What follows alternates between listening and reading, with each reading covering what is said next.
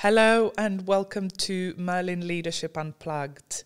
The reason I wanted to create this podcast is to show everybody that leadership is accessible, achievable, and something that everybody can do in their lives if they want to. In this podcast, we will focus on sharing some amazing stories from inspirational leaders, both within Merlin and outside, and stories that will help us all connect and relate with that journey. I hope you find this a great learning opportunity, that you enjoy listening to these stories, and that you can see that anybody can be a leader if they choose to. Enjoy. Welcome to another episode of Merlin Leadership Unplugged. Today I have the great pleasure of welcoming Rob Smith to this podcast. And this is the first time I'm meeting Rob Smith face to face, but we have been communicating with one another on email, LinkedIn. I'm stalking him more than he is probably. I am in awe of his leadership style, all of the things that his team say about him, whether he's present or not present, which is the most important. All of the great things he's done on diversity, equity and inclusion in the Asia-Pacific region, and his general vibe and brand that he has in the business. So I'm absolutely delighted to meet him for the first time today. Welcome, Rob. Thank you. Nice to be here. I love it that you're back in UK ground. Yeah, we're back 3 weeks in now, so it's been interesting. And the weather has been not on your side. No, the weather's been a challenge. The first week, I think it rained every day. It did. All day, every day. So yeah, the first week was a bit bizarre and a bit different, but actually it's picked up. The sun's come out a few times over the weekends and got some nice time in some of the outdoor space in London. Nice. Which is great. But yeah, it's an adjustment, that's for sure. You're going through a change curve. It's a big change curve, yeah, a rapid acceleration change curve. But obviously originally from London, it's just that not being back here living for 12 years. Wow. And it's changed so much, as everywhere else has in the world. But just 12 years, and every time I came back, there was always something different. But now living back here, you have to get used to going back to the supermarket and what food to buy and where's the local dry cleaners and all the basic things in life that have been taken away from you. You have to rebuild. So, yeah, it's taking its time, but we're starting to settle back now. I have to say, everything's been great. The relocation company's been great and really, really helpful. And I've just come off the phone about half an hour ago. Hopefully, found somewhere to live permanently rather than serviced accommodation. So fingers crossed that all goes to plan. And if not, by the time this comes out and we're still living in serviced accommodation, it's not gone to plan. So hopefully it goes well. But yeah, it's been exciting. Thank you. And 12 years in Australia? 12 years in Sydney. So moved out there in 2011. Okay. March 2011. Just before the Olympics? No, the Olympics was before that. So the Olympics was, I think, 2000. The London Olympics. Oh, just before, yes, Yeah. exactly. So funny enough, the Olympics was announced on the 6th of July, which was actually my birthday as well. And I thought, brilliant, how exciting to have the Olympics in London and how great. And obviously there was I think the Queen's one of the Jubilee, celebrations, Jubilee, and we missed all of it. Oh, and the royal weddings we missed as well, and everything that was gone on, and then came back, and everything had changed. So yeah, we missed all of that. But moved out in 2011, and first moved out as sales and marketing director when we acquired Sydney Attractions Group, which at the time was only 6 attractions, mainly based in Sydney, also included Kelly Tartan's in Auckland and a small wildlife park, Hamilton Island Wildlife Park at the time. And I thought it was going to be quite a small business, go out for probably 2 years, do the rebrands to Sea Lifes and open a Madame Tussauds, and then come back. But about a year later, we then acquired Living Leisure Australia, which included the attractions in Melbourne, Mooloolaba, the 2 ski fields that we ran at the time in Hotham and Falls Creek. So in the space of a year, we doubled in size in Australia. And I thought, okay, we'll stay for an extra 2 years and then, see what happens. So it got to about 4 or 5 years. And I then moved into a regional general manager role, and obviously did that for another couple of years, and then became divisional director for Australia, New Zealand, then DD for APAC. So in the space of these 12 years, we just stayed and stayed and stayed. And about 2 years ago, we bought our first house or apartment in Sydney, and I thought at that point we were done. I thought we wouldn't come back, and then obviously the recent opportunity came up with the managing director role in Midway. and now back. But honestly, I honestly was the point where we were done in Sydney. We love living there. It's a great place, great people. So yeah, we're back, and then we'll see how it goes. Who is we? Because you didn't say a single sentence starting with I. You said we throughout that. Well, yeah, so that's my partner, Danny. We've been together for 16 years now. A few people have probably met Danny across the business. He actually used to work in Madden Stores, London. I really want to meet Danny from what I've heard. A lot of people really want to meet Danny, and then a lot of people meet Danny and then don't necessarily want to meet him again. Hey, that's part of that. Is it the energy? It's a lot of energy. Okay. There's a lot of energy with Danny, and we balance each other off really well, because I think, you have to have those relationships where sometimes people are really high on energy and others aren't, and you rub off on each other. And at the same time, sometimes I'm really high energy as well, particularly in a work environment, really passionate about what we do. And I think that works really well together. So yeah, Danny and I have been together for 16 years. We met actually, he, as I say, he used to work at Madden Stores, London. He was one of the dancers and performers and one of the actors. He actually was an actor in Chamber Live, as it was for a bit as well. Oh, is that the scary bit that they do at Halloween? So it was the reincarnation of Chamber of Horrors, which is obviously now been brought back at Madden Stores, London. So he did that. He also has done some dance performances and various other things. But he came back for someone's leaving do. I think it was the HR manager or the HR director at the time was leaving, and Danny came back to do his show, and we met the day before the leaving do, and he was doing his rehearsal and went out for a drink afterwards. Didn't really think anything of it, and it just materialised. And yeah, 16 years later, we've been to Australia, we've come back to London, we've got two dogs, our little Bobby and Roxy, who are very much in the Wee family and the Smith Murphy family. Mm-hmm. So yeah, that's our little family, and that's how we met. And 16 years later, still together. Yeah. What a partnership. Yeah, it's been great. Funny enough, when we first moved to Australia, we had a really small amount of time to go. It was 2 weeks. Oh wow. The MD at the time, we'd had a conversation actually almost a year beforehand. And he said to me, if there's anywhere in the world you would like to work, where would you go? And I kind of made a throwaway comment. Flippantly? Very flippantly, to say I'd love to work in Australia. I loved Sydney. I'd been there on holiday, as many people have done, backpacking or travelling or various things. And I just loved the environment, clearly, loved the culture, loved the weather, and just, The food is good. The food's brilliant, really good food, fresh food, very vibrant, lots of selection. And I just made this very, flippant throwaway comment of going, I'd love to work in Sydney. And I didn't really think anything of it. But about a year later, unbeknown to me, we were obviously buying the businesses in Sydney at the time. And I got a call to say, would you like, remember that conversation we had? Do you still want to go to Australia?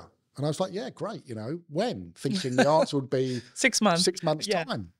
And he said, we're just about to complete a deal on these businesses. You've got to go, but you've got to go in 2 weeks.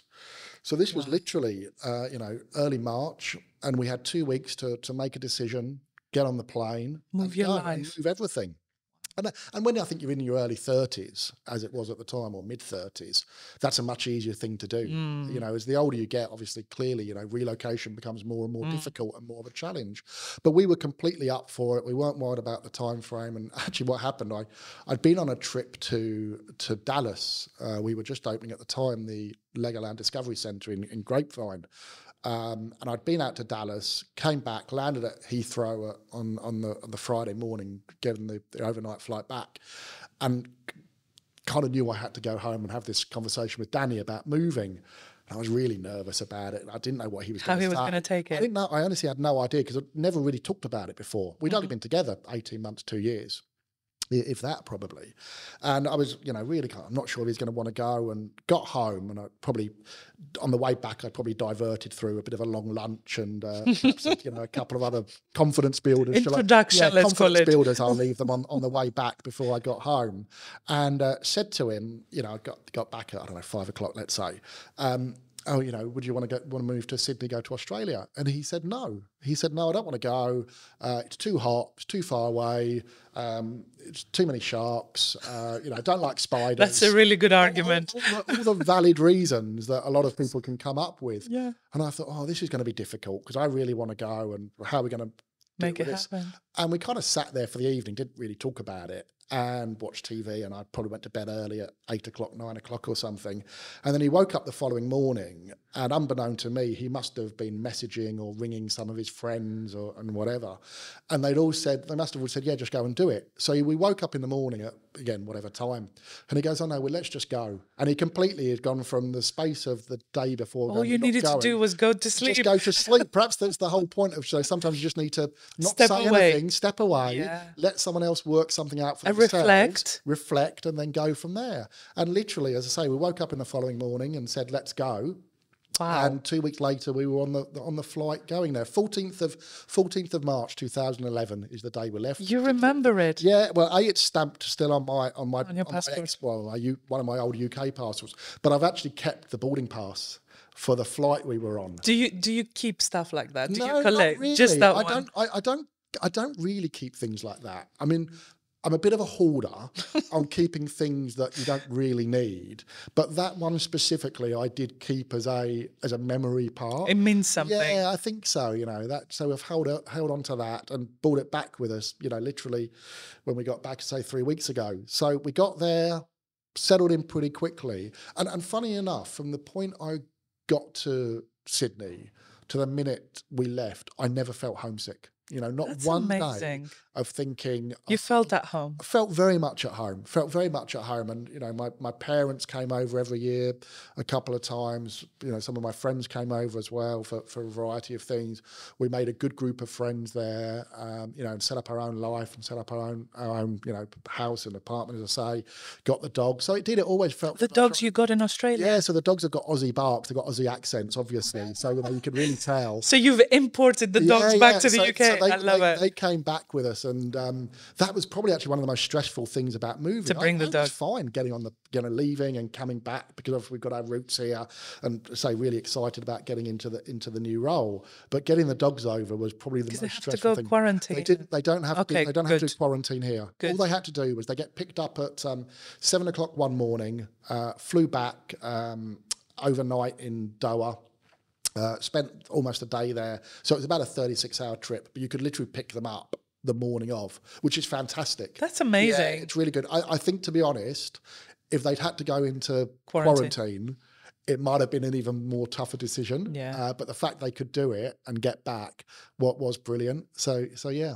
They're an integral part of your family, right? Yeah, definitely. And I know it sounds silly sometimes, but when you haven't got kids and... No, it doesn't sound silly. They're a part of your family. They're very much part of us. And, you know, kind of, they go to school 3 days a week. I love it. They're like, everyone says they're like the very spoiled dogs, but they are our kids, you know, to some extent. So, and then interestingly, actually, I mean, it's one of the things I really did talk about, even things like relocating. You know, we do see it from a very classic perspective within our business sometimes. You're relocating a family. Yeah. And I did pick it up, and, you know, again, the company was brilliant at saying, look, you know, how can we do things differently? Because there's different forms of family, different ways of working, different ways of looking things. So I think it does. It helps shift that thinking within the business of how we treat everyone individually as well. So for me, that was really important as well, from that, having that experience. Each family is unique, and what was important to you might not be a priority for somebody else, and vice versa. Yeah. So it's about adapting that. Yeah. So you left London 12 years ago. You're now back in London. Has London been home? Is this where you grew up? London's home. I mean, absolutely. I think, you know, in the 12 years of being in Sydney, you can tell by the accent, there's still very, very little, zero Australian accent. It's not strong Aussie, for sure. No, it's not. Well, I think everyone's really disappointed when they kind of said, "Oh, speak to someone in Australia." And they got my South London accent on the end of the phone or over a Teams call wasn't quite as appealing. But yeah, London's home very much. It was actually. You know, we still owned a place in Battersea all the time. I mean, that is one of the great things about coming back here. Yeah. You get to enjoy all the things that London has to offer. And I think the good thing is when we're back, that's just some of the things we didn't do before. I mean, we went down to, over the Easter weekend, went to Richmond Park, and it's beautiful. It's stunning. I'd never spent 3 or 4 hours just going around how great it was and just exploring that. So when we're back, we're keen to find London again and re-energize ourselves with certain things, because when you live here, you don't always do that. You kind of take it for granted a bit. Take things for granted. Yeah. I think it's the same with any city you live in. You do take it for granted. And again, from a work context, that's so important for us to be out exploring the cities we live in as tourists, because that helps fresh eyes, great new ideas, fresh eyes. What can we do? What can we look at? What are our guests potentially doing? So having that context is really important as well. But yeah, it's great to be back. I want to ask you a question about Midways. Yes. How many do we have globally? I was trying to do my math in the train and I got it wrong, I think. Well, I think we've got like 40 in the US alone or something. Don't hold me to this, but I think it's around about 130 at the moment. It's crazy. Yeah, don't quote me on that. I should probably know the exact answer to that. And Fiona will probably say, well, Rob, you should absolutely know the exact answer. It's okay. We can find the exact. That's a lot. It's about 130. So we're in, obviously, I think it's 22, 23 countries, all the way from Auckland, as far west as we go, to San Francisco. So we literally do cut. Across the world, every part of the world, and you're now responsible for. Well, I think that's a good. We are all responsible. I think one of the things I'm really keen to make sure really does come to life in the Midway is that as a collective leadership team, me, DDs, senior leadership teams, GMs and their teams, everyone's responsible for Midway. So I think that's a really important thing as well. So ultimately, of course, the overall ownership and accountability has to sit somewhere, but it really is about the collective team that we're and what they bring together, and what everyone brings. And I think, again, to the point around individuality and diversity and drawing strength from our teams, there's no doubt we make the best decisions as a business when we're as close as possible to our guests. And that's the important part that everyone then brings to the Midway business and why we can learn so much from each other. Yeah. What is your favourite one to go and visit? Favourite? Do you have a favourite? Can you have a favourite child? I'm not sure. I mean, do you have a favourite dog? No, I don't. I love them both equally. They're very different. I say that about my boys. That's so unfair of a question, isn't it? But I should ask you the other way around. Do you? No, I don't. I can't. Good. There is times where the eldest one is a grumpy teenager, so I love the baby more. Yeah. But only for like 5 minutes. Until the eldest one is okay again. Until the other one's moved on and then because the baby is 2 and the teenager is nearly 11. Okay. So there's different cuteness levels. Yeah. The 11-year-old is embarrassed by me constantly. Yeah. The 2-year-old thinks I'm amazing. Yeah. So I'm more drawn to that. The 2-year-old gets everything they want from you. Yeah. The 11, I am the centre of his universe. Gets a few more no's, I'd imagine. Well, the 11-year-old doesn't like no's anymore. So that's the kind of conflict point. Yeah. I can see that. What's your favourite Midway? Favourite Midway? I think I originally, when I started in Merlin, this was 20 plus years ago, I was based at Madame Tussauds, London.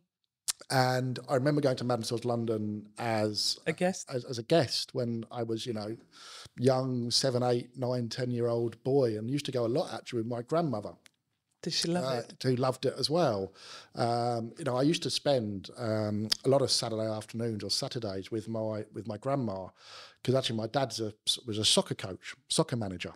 So he's managed a couple of teams in the UK, and he was obviously out working on a Saturday afternoon. And my mum would go off with the games to watch the games, etc. And I was a bit too young really to go, or didn't want to go if they were going, on away games or whatever else. So we used to go. I used to spend time with my grandma, and we used to spend a lot of time. We literally, because she lived again in central London, or just outside central London, we used to get the bus everywhere. And I was a bit obsessed by red buses, as a lot of kids are at that age. They just wanted to get on a red bus to go somewhere.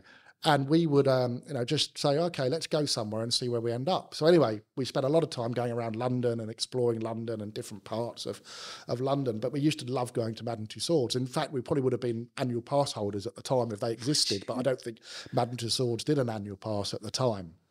And we'd go up there a lot. So when I first started at Madame Tussauds London, or was based at Madame Tussauds London, it almost felt like going back. Dream job to your your family and everything. So that's probably my favourite attraction. And that's where you met your partner as well. That's where I met my partner. So I think it's that connection that we do as a company and as a business that plays such an important part of your life as well, and it's got that whole thing. And you know, I know you hear a lot, you know, Merlin's like a big family, but I think that underpins it. A lot of people have had, you know, life-changing moments because of the company, be it personally or professionally, and or both, or both, and that's so important. But also, I did, you know, as a child, I also loved playing with Lego, as most boys and girls do.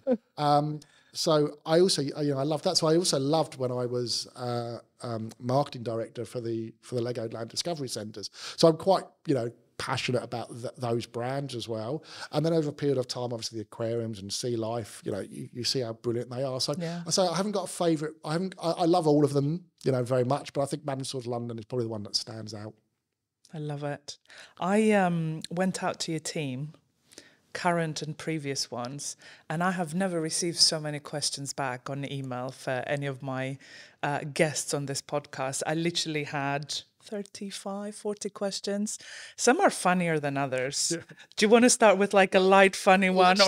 Let's start with the funny ones, right, and work our way back. One that really jumped out, and I was like, actually, that's a question I have. How many shirts with crazy patterns do you have? What's the collection like? Well, I have quite a lot. I'm a bit addictive to buying... 2 digits, 3 digits? How many is quite... No, it's definitely not 3 digits. Okay. It's 2 digits. Okay. It's probably in the... I don't know, it's probably in the 20 to 30 range. So reasonable-ish, But I have a tendency to wear the same ones quite frequently. Your favourites? I do have favourites on shirts. That's fine. Yeah. Not on dogs, but definitely on shirts. So, and obviously at the moment, everything's out of a suitcase because everything is you live in somewhere between Sydney and London on a ship. So the minute my selection is a little bit limited. So today I went for the flamingo. I love the flamingo shirt just to get the flamingo. That's one of the faves. This is up there with the favourites. Yeah, it's not normally a work one, but you know, you did top say 5. This is in the top 5. Yeah, you did say make sure you've got, you know, your favourite shirt on. So I followed the brief very clearly. And no green whatsoever. No green, apart from the eyes. But I was struggling to do anything around that. Well, we can't remove that. It's a charm factor. Come on, can't change that. And another person said you're an amazing cook, and you cook a lot for. Well, that depends if the person that said that I've actually cooked for. So look, I like to cook. I wouldn't say I'm an amazing cook, but I like to cook. I find it really relaxing. Is it like a meditation for you? I find that for me. It's a relaxation, but I also love, again, the creativity of cooking. You know, I don't follow recipes. Me neither. I'm just like, you know, remember the program Ready, Steady, Cook? Oh, I love that program where you just given ingredients. I'd love to have been on that, where you just got given 5 different things and said, create something from that. And you have an hour or whatever they give you, 30 minutes. Absolutely. So I find cooking relaxing, but I find that element of creativity and coming up with different things. But I mean, I love eating. Everyone loves, you know, good food. But I also love it when people love good food as well. The reaction. Absolutely. I love cooking for people if you know they're going to enjoy it and they're going to enjoy the company and chilling out. And it's a social way of just spending time together around good food, good company, nice place. Yeah. So cooking to me is the experience. Yeah. Just as much as the end result of what you're going to eat. I mean, Danny doesn't like cooking at all. He's not a great cook. He's kind of a... Does he help with prep? Or do you not want interference in the kitchen? No, I don't like to be interfered in the kitchen. Like, get out of the space. But leave me alone. He's developed a good spaghetti bolognese and a chili con carne, but only because I think he then... Those are life staples. They're good dishes. Staples. I think he worked out that they're quite similar. You just have to just differentiate the take the chili beans and the chili out of one and put some perhaps mushrooms in the other. Love it. So yeah, it's just that experience that I love around it. Do you have a favourite dish? One that either you love to eat or you love to cook? Oh, look, I love to eat a lot of things. And again, I think being in Australia and then doing the APAC job, I learned a lot of different flavours and a different experience. So I love going to, Thailand is one of my favourite countries. Amazing cuisine. It's fantastic. The people are fantastic. The beaches are fantastic. The countryside's fantastic, but the food is amazing. So I like... I've taken on quite a lot of spicy food and different variations of that. So I cook, I think, quite a good curry. And I'd cook it from scratch. There's no pre-made. No pre-made sauces in a jar? Unless I'm desperately sure. I'm impressed that you make like a Thai green from scratch. Start from scratch and, wow. and do that. Again, I'm not sure the team in Bangkok would necessarily say it was the best Thai curry. Okay, it's not a comparison. Yeah. Everybody has their own journey. Absolutely, absolutely. So I like that. I think I made a pretty good lasagna, but again, I think that's a bit of a staple. Love doing a barbecue. What would Gardaland employees say about your lasagna? No, probably the same as the team at Bangkok, I think. So it's not a lasagna. They'd be really judging it. They would a bit more, yeah. Well, someone told me once, and I cooked a lasagna, and there was when we lived in London before, there was a little Italian restaurant around the corner from us, and we got to know the owners quite well. And it was his birthday, and I think he was 60 or something. And he said to us, I said, why don't we do a birthday celebration for you? He goes, well, that'd be nice. And then he said, I've got a great idea. Why don't you take over the kitchen for the night? And he said this to me. And he said, we can have a little area out the back and you can cook. Oh, wow. Blah, blah, blah. So he let me take over his kitchen for the evening, and I cooked a lasagna for about 20 people, I think it was. That's a big batch. It was a lot of lasagna. I mean, I was chopping a lot of onions. The prep is crazy. Yeah, it was madness. But he told me about this, and he said, the part of Italy I'm from, they put eggs and hard-boiled eggs in the lasagna. Inside the layers. Is that? I don't know if that's true or not. I think it is in some parts of Italy. Anyway, I did it, and everyone was like, why have you done that? And my judgment on cooking skills went down very rapidly. But yeah, no, I think it's that part about entertaining and being with other people that I do love. There's an element of sharing, I find, and an element of like we're all here enjoying the same experience, that we will always talk about it and always remember it. This question has also come through, but it's one that I want to ask as well. One of our 3 Bs this year is all about belonging. And I feel in the way you speak about Merlin and the journey that your career has had here, and how you lead some amazing things in terms of the diversity and inclusion agenda, but just in the way that you are you and you love being here and growing as a leader, I feel a real sense of belonging. That's what comes across. How does that land with you? What does belonging mean to you? Yeah, look, I completely... I've always thought that the people belonging part is the best thing about our business. You have to have brilliant people. You have to have committed people. You have to be part of a community or family. And that's the belonging part for me. It's about everyone having an opportunity, individuality, equality, everyone being open to new ideas. And not to say everyone has to do everything. There's nothing wrong with saying, I just want to do this thing and that's it, and I don't want to grow or I don't want to develop, but I'm comfortable with that. And that's I want to be a specialist. You want to be a this. specialist. There's nothing wrong with any of those things. So I think that belonging and being part of a bigger global business, a bigger global family, doing things that are right for individuals, say for community, for our guests, for our creatures, all of those things. I love that. That's why belonging is so important. And unless you bring all that together, we don't have a business, is the honest answer. And I know that's a relatively easy thing to say, but it is. It's putting people and putting our guests, our teams, our animals, everything that brings that together at the heart of our business is so key for me. And when we make decisions, that all of that is part of that decision-making process. Look, that's not to say, and I'm always quite open about this when I talk to teams. Doesn't mean that whatever we do will always be completely agreed with. It won't please everyone all of the time. You have to have those difficult conversations. People may have different views on different things, on different ways of getting to the end result. But once you've agreed that, and once you've got it on board, and once as a team you said this is the way we're going to do it, we have to deliver then and get on with it. And so you can't keep everyone happy all the time. No. And look, no one will ever claim we're working in a perfect world or a perfect environment. We know that. But do we do the best we possibly can do? Absolutely, that's the priority. And as long as we feel that we are doing the best every time, I think that's enough. Yeah. There was a lot of questions about song and movie. One of the key ones, back to the dinner party and cooking point, is if you could pick to have dinner with Madonna, Cher, Kylie or Gaga. Gosh, I probably know who asked that question as well, by the way. I'm never going to confirm nor deny. Madonna, Cher, Gaga or Kylie. Who would be your number one top priority guest list? I think it would vary on a number of things. Probably not Madonna. I mean, Danny is a massive Madonna fan. So if we're not going to share this podcast with Danny then. No, he won't listen to it for however long it is. He hasn't got the patience to listen to me at the best of times, let alone on a podcast. Yeah, it wouldn't be Madonna. Danny's a big fan of Madonna, and he's seen her in concert about 40 times. So I'll leave Madonna to him. Share Kylie or Gaga? I think it would probably be Kylie. I have to say, Is that the Australia love affair for the last 12 years? I think everyone loves Kylie. And there's also got to be a bit of edginess and naughtiness in there somewhere. She comes across as, so perfect in every way. And sweetheart, like you want to cuddle her. Yeah, but there's got to be that a dark side. Yeah, there's got to be a dark side, cheeky side, just waiting to get out. Kylie gets the invite. I think Kylie would get the invite. Yeah. The other three will have to wait. Well, the other three would come next month. Yeah. And probably Danny would invite Madonna to his own dinner party with a chili con carne. I'd have to cook anyway. So that would he would outsource that to you. Yeah. Will Fulham make top 8? No, is the answer to that. So yes, this is the other thing. This is the thing I love about, it goes back to diversity. I can go from these conversations. Does this love of Fulham come from Dad coaching football teams? No, it actually comes again from, Fulham is our family club. So it goes back to my great-grandfather.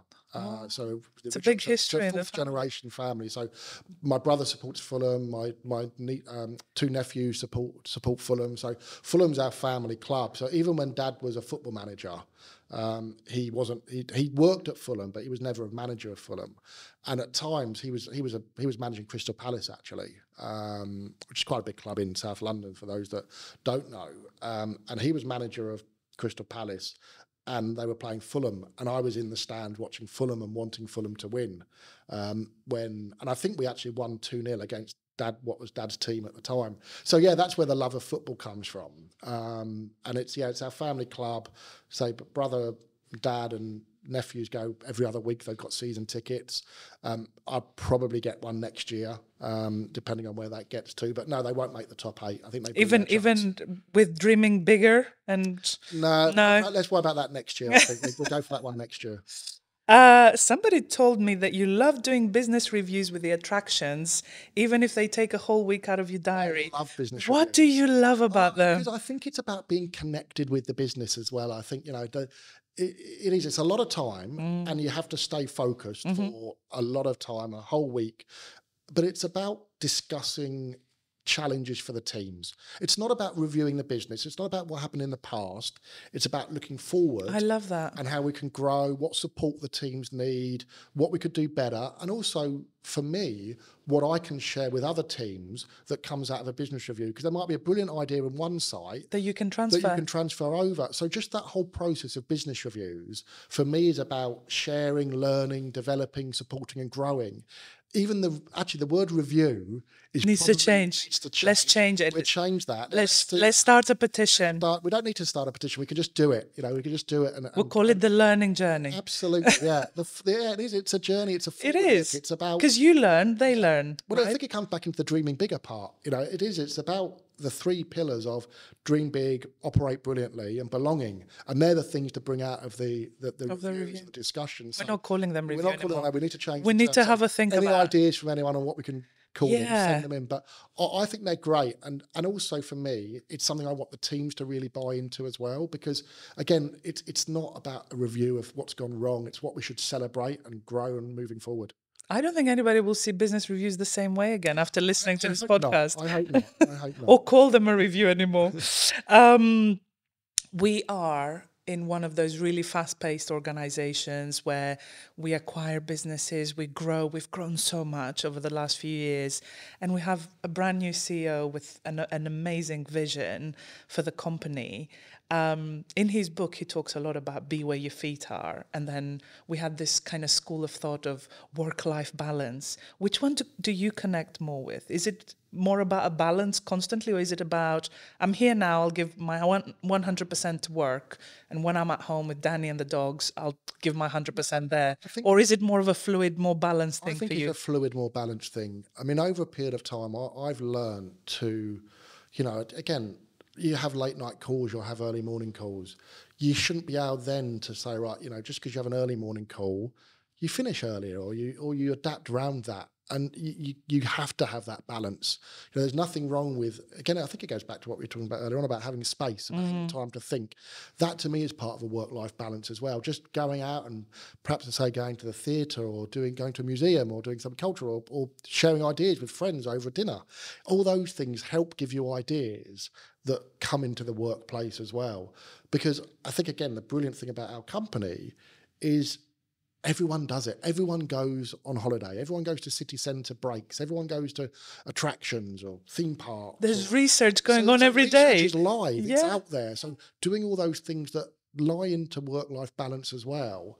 Doesn't mean you're working, but you're just getting experience. You're getting exposure. You're seeing other things that are going on, rather than just doing what can be quite a blinkered view of thinking we do everything perfectly. Well, who else out there is that we can learn from and steal from and share ideas? Be inspired by. Yeah, absolutely. Be inspired by, 100%. So I think that work-life balance is very fluid. It moves all the time. Yeah. And you learn to adapt your life and your work around what works for you. And again, that's not the same for everyone. So there's no right and wrong way of doing these things. It's individual. When I was telling people that I've invited you to the podcast and you've accepted and all of that, they said, you must ask him how he's achieved this amazing sense of pride celebrating in Australia and how it's seen as the absolute amazing example of this is how you celebrate diversity and inclusion. Everybody said that. There wasn't a single person that didn't mention it. How have you done it? What can you teach the rest of us that are still not learning, but I think we still are learning about diversity and inclusion, and you'll never know everything, but you've done something amazing in Australia that people call it out as this is an amazing example of celebrating difference. Look, I think it's the team again. It's a collective all group of you of people together that all really have a clear framework, agenda. It's relevant. It's not about doing something, and whatever it is, be it pride or any area of diversity, gender, race, it's about being passionate about it. And there's lots of those topics out there that people can unite behind. And I think the brilliant thing about what we're doing about D&I now is having task forces in place. I love that. Having country representation, because it's coming up from the teams of what they believe is important. Because it's very easy to say, let's focus on X, Y, and Z. But unless the teams really believe in it and passionate about it, that's what drives it forward. And then if you've got a leader or figurehead or key stakeholders, whatever you want to term it as, that are behind it and supportive and engaged across that becomes very powerful. And look, I think we're really proud of some of the things that we've done. There's a number of the team that have done some fantastic work, brilliant work. And I think it is leading the way. It really is. And in fact, I've asked, some of the team have shared that with some of the work that's just happened for World Pride in the past month with all of our other businesses as well, and it's being shared across the APAC or the global D&I steering committee, because there's learnings there that every site can be doing, and particularly where you've got big pride events or big D&I events in general that we can all join up behind. And it means different things for so many different people. It's an evolution of where certain countries are at, certain markets are at. So there's no one size fixed all. It's a different path for everybody. That again is the point of diversity, isn't it? Yeah. Having that. So I'm really proud as well, actually, of some of the conversations that are now happening, particularly with the teams in Asia. It's been a brilliant journey. And the fact that some of these conversations are now coming up in Asia, and the teams have, again, representation on the task force, there's country employee network groups feeding into it, that's changing the conversations. And things that were taboo subjects 18 months, 2 years, 3 years ago, we're now talking about within our teams. I love that. And that will change other people's ways of viewing it. So if we can educate and we can learn and we can raise a conversation, that creates awareness. And all of these topics are around awareness. And I think that helps. And then the conversations become different. Absolutely. We move the conversation on because people want to learn, want to understand more, and go away and do their own knowledge and question perhaps some of their biased prejudices. And it opens that we up. all have. Of course we do. Absolutely. So you've caused something to happen, and that's a great leadership characteristic. Great leaders cause things to happen. So what would you like your leaders, your leadership team, to cause to happen this year? I think it's about it's about change. I think it is. It's about driving change. I think going back to being around belonging and having that on our agenda and really driving how we work, driving how we work with other people, driving how we work with other suppliers, partners, all those things that we can bring together. The power of the collective is so much greater than an individual. So how do we really drive that as change and bring that together? That's probably for me the biggest thing I'd like to see move forward. Partnerships. Yeah. And speaking of partnerships, I think we need to find a way to incorporate Ready, Steady, Cook into the Midway attraction somehow. Some sort of experience, something that I can see you leading in one of those PR moments, a cook experience, something. It has to be. I think experiential F&B is really powerful. There's some really good things out there. Where the guests can be... The guests are being involved. And it's like, there's a lot of obviously F&B cabaret or shows or those experiences. Yeah, especially in London. Yeah, especially in London. But it's not just that. I think it's broadening it so you become part of it and part of the experience. And we were talking the other day. I was looking at what's the future of observation and observation towers and wheels, etc. Because obviously we've got London Eye, Blackpool Tower, Sydney Tower Eye, but there's a lot of other towers out there. And a lot of towers are very reliant on F&B as part of their offering, but they're all very standard F&B offerings. But how do you make observation and experience and F&B connected? So it could be you're traveling around the world or you're going to different parts and there's pop-up stalls. And how do you bring all that to life so the guest really feels like they're getting an observation experience? I love that. I would pay a ticket for that. F&B, and you're getting all those different varieties. It goes back to all the senses. Taste is one of them. 100%. So how do you bring that in? So interactive and immersive is taste as well as part of that. I mean, if that doesn't become a business thing by the end of the year after this podcast, let's work on it. I think we need a business case for that. What are you going to miss most about Australia? The team there. The team's amazing. There's some of the team I've grown really close to and absolutely so certainly the people no doubt about it. I'll have to say that there's my PA in Australia, Ash, is amazing. She's when it comes to driving things like Merlin Magic Wand, diversity. I know we shouldn't name names on podcasts, but absolutely, Ash is. She's a real Merlin person. Absolutely leading the way out there. So look, I miss her, hugely. But I think I'll probably miss my weekends, to be perfectly honest, of going to the beach and some of that time. But as I say, you can offset that everywhere, and life is an experience and life is a journey. So you have to take all these things in your stride and then go from there. And what is the first theatre show that you're going to watch in London with Danny? I don't know. We were actually talking about this the other day of what's out there, because there's so many shows. There is a lot. There's a lot of shows out there, and we're quite into musicals, so we do like going to a musical, and there wasn't that many in Sydney, so I think there's a few on the radar that we've got to go and check back out. Actually, I don't know if the Whitney one's still on, but we want to go and see the Whitney one. Oh, nice. We're both. I should put Whitney on the dinner list. Yeah, that might have been difficult, I guess, but. Look, she was amazing. I actually watched the film on the way back home. I watched the film. And I'm a crier. I'm a real big crier on films. And I thought I'd been through the whole wave of emotion of crying moving over here. I then got on the plane and pretty much cried non-stop watching every film. That Whitney film was, especially the ending. Yeah. So we're not going to spoil it for people, but you know the story. Yeah. So that's one. But we'll see what else is out there. So, the plan is to hit. I want to see the ABBA Voyage. That is amazing. At the O2. Have you seen it? I want to book tickets for that. But there was somebody, I think it was Jeremy Vine from BBC Two, that went to watch it and said, I don't know how they do it, but it's like they're back in the 80s and their young selves. So they haven't aged on the holograph at all. So it's something I really want to do. It's at the O2. Yeah, it looks amazing. Perhaps we need to book that in as a... Can we do like a Midway day out? Familiarisation with Midway team when we get it in. And I recommend a musical called And Juliet. So it's Romeo and Juliet done differently. I've heard of that one, yeah. You will laugh and sing the whole way through. It's just phenomenal. Great, okay, good. So take Danny to that, he'll love it. Then of what I need to go and see.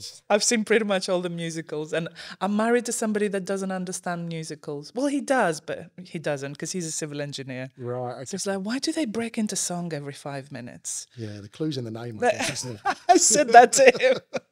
But hey, he's kind of there now. He's sort of okay with it. He's more of a documentary person. Okay, I'd much rather go and see a musical over a documentary, that's for sure. And what's the most exciting thing about 2023, apart from a house move, a life move, relocating to London, being closer to family? You've got so much going on. There's a load going on, but I think it is. It's the energy. I think there's so much energy at the moment, and so much buzz, and so much excitement.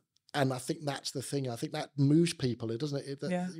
We all need that. That's our fuel. Absolutely. It does. It keeps people going. It picks everyone up. Yes, there'll be tough parts along the way, but I think that energy, and we're growing, and it's exciting. I think all of that just is absolutely the big thing. So I think overall there's so much change, but change is good. Change is something we should all strive for. What do you do, and how do you adapt to that? And how do you learn to control your emotions and your strengths and still remain consistent and perform? So I think, change overall, but I think the excitement is really something to be looking forward to. Yeah, and the future of this awesome business. Yeah. Thank you. You're welcome. For being here, for being yourself, for answering the questions. I've got so many more. Yeah, I'd like around. I'm going to give them to you. I did 5, so I wonder. What's your favorite song and movie of all time? Oh, I really struggle on this one. That's why I didn't ask it. Funny enough, this came up. We went out for dinner the other day, and I kept on going about movies, and I couldn't think of any. And then when you get into it, you go, "Oh yeah, I've seen that," but I'm not good at remembering. Casablanca for me. Casablanca. Love Casablanca. Really? Yeah. It's a classic. So I'm not even sure I've ever sat. Song any ABBA song. Hence, I'm coming to Voyage with you. Okay, right. So, what ABBA songs were in Casablanca? No, I was going to say. No, Casablanca is like a classic black and white movie from, I think, the 60s. So where did the ABBA part come from? I just love ABBA. I love Eurovision. If we can get tickets to Eurovision, please let me know. So Danny applied for Eurovision because Australia was in Eurovision. That's right. So which is like, when we tell people, they're like, why is Australia in Eurovision? But they are. He was on the show, not live, but he had a clip performance of about 30 seconds. I need to meet Danny. Australia. Can we make it happen? Yeah, of course. Can we please somehow get some Merlin sponsorship for Eurovision? Yeah. That's where ABBA comes from Eurovision and Waterloo and Super Trooper and all of that. Yeah. The entire back catalogue. So you obviously all the Mamma Mia. Everything. Seen it 15 times. It's filmed in Greece. I have a bigger connection to it. Yeah. But yeah, Casablanca, check it out. If you love a cry on a movie. Oh, I can't cry anymore. I ask everybody on the podcast, if we could wave a magic wand, who would you want to see on that chair invited next time? Who would I like to see on the chair invited next time? That is a good question. Actually, I'd love to see some of perhaps, again, the duty managers, the up and coming. Huel said that. Did Huel say that as well? Okay, yeah. Who's out there that, doesn't want to hear from, where's the aspiration? Where did those teams? So perhaps let's ask around. Perhaps, we've got supervisors, a great people manager, leaders, people that are managing our future generation and will be our future leaders. Perhaps one of the team there. Oh, on the list. It's happening. Thank you so much. No worries. You're welcome. Welcome back to London. Thank you very much. It's going to be awesome. Thank you.